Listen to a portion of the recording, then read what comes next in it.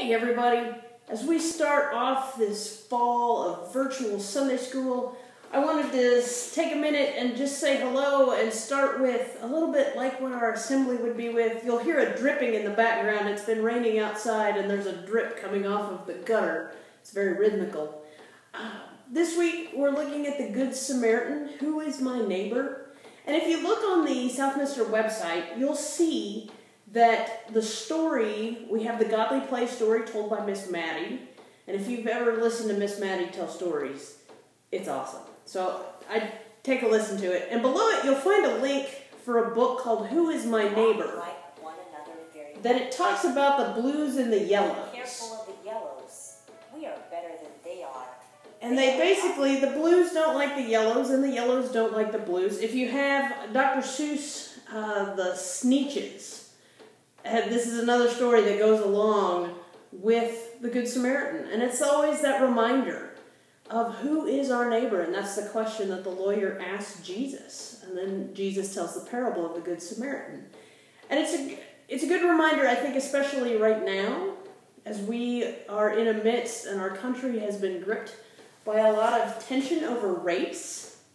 And it's a good reminder that all the people we encounter are our neighbors. People who live around us, people who are in our classes at schools, our friends, but also people that we don't know. Everybody's our neighbor. And so I think about like wearing a mask. That's been a big deal lately, and people don't want to wear masks. And part of being a good neighbor is looking out for one another. And so I wear a mask to protect you, and you wear a mask to protect me, and that's part of being a good neighbor.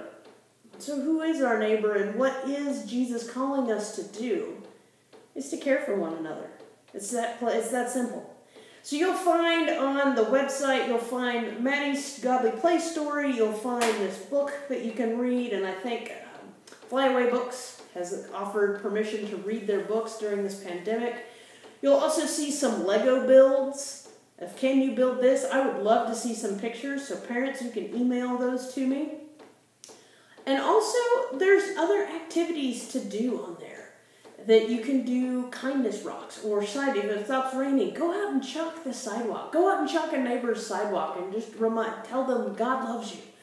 There are lots of little things we can do to remind people that they are our neighbors and that God calls us to love our neighbors, all of them. I hope you all have a great week, and we'll see you next week.